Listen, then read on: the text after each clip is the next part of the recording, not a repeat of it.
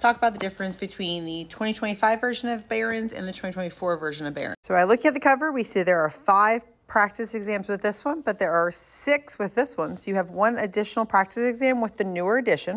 Content basically looks the same. It looks like they just kind of cleaned it up a little bit between the 2 versions. The 2025 version has that choosing the right graph, while the 2024 version does not.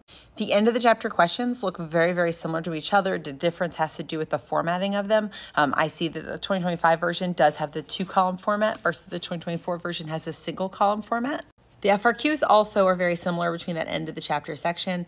So we see that on the 2025 version, they are broken up similar to the way the exam is going to be, where you have A sub I, A sub II, B sub I, B sub II, or however it's going to be. And then on the 2024 version, it's just a list of questions of A, B, C, D.